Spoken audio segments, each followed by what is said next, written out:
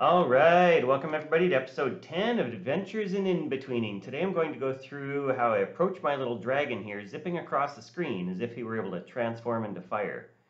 Now, we have an embarrassment of riches when it comes to video reference these days.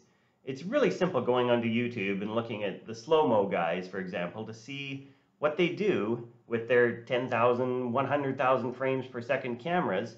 And in this case, they're hitting a tennis ball on fire, as these guys are apt to do, and it gives us a sense of the shapes of the fire. You can just look at the shape and turn it into a 2D image with edges. Now, obviously, fire doesn't have edges. We're looking at Mickey's Fire Brigade here from 1935, and it's more of a simplistic view of fire, but still, the idea is that they were able to study real fire and look at it and say, okay, how are we going to represent that? Even if it's little pieces of fire dancing around. It's the sharp edges, it's the curves, it's the pieces breaking off.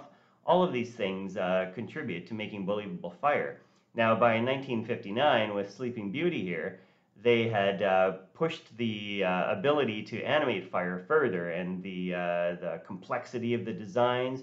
You can see we've got some really nice curves versus the points here. One of the things that distinguishes fire from other effects like water or smoke is the abrupt direction changes. You come to a point and then you reverse that curve. And these types of designs are really what helps sell and make us feel like, oh yeah, that's how I know about fire. That's what I know about fire. That reflects the reality that I see. So when I'm drawing the fire here, first thing I'm drawing is I'm doing a path for the fire to be following, screwing it down a bit, okay, and then I'm starting the fire. So I'm thinking about, okay, my dragon here is going to turn into fire.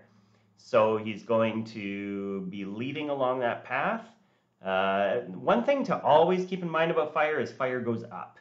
So as a general rule, if you want believable fire, things are constantly moving upwards. So you can see that I've got his arms, his head, those little pieces moving up there. I have his face moving down just because I'm thinking of that as being more in control.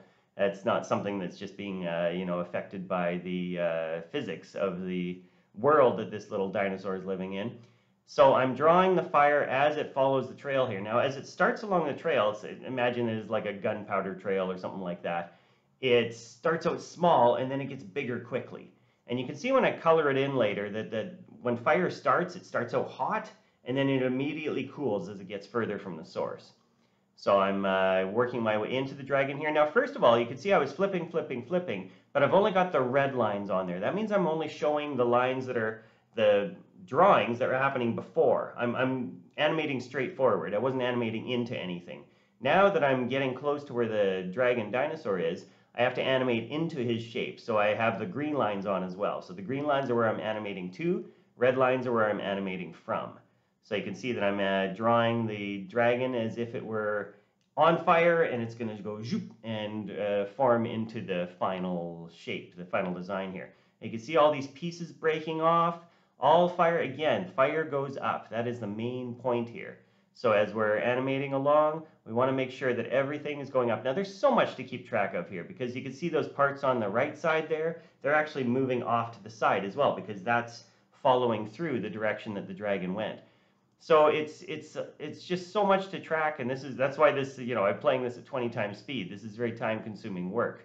But it's a matter of coming up with interesting shapes, varied shapes, making sure that I don't have the same shape over and over, having some pieces kind of hotter and lasting for longer. And here we go. This is the line art as it is.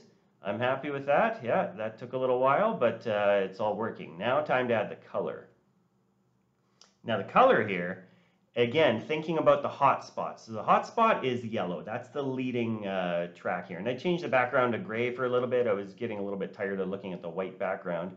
So the yellow is the leading edge. Orange is a little bit less hot. It's a couple frames after the leading edge is put down. And then red is the final color as it gets further and further from the heat source and the fire dissipates into nothingness. So here I'm doing, I did the yellow first. Now I'm going through and I'm doing the oranges. I've got the fire going into where the dragon is there. Trying a little bit of different colors, doing a fill there. Now I'm going to color the dragon in. So the dragon has a bit of a, it's going from yellow being hot, orange being less hot, red being least hot, to the dragon, where now I'm using the orange and yellow and red as tones and as different colors. So there's a transition period there where it goes from heat to light source. But you can see that all happen. So I'm flipping, flipping, flipping. Now I don't have any onion skinning on. I'm only concerned about the flipping. I'm looking at the red, adding the red in. And here's my final version of it. Here's half speed, fire going up. Yeah, I'm liking the shape of it. I'm liking the colors. I'm liking the feel. And that's fire. Thanks for checking out episode 10, everybody. We'll have more effects to come. Please give a thumbs up and subscribe. Get ready for episode 11. Take care.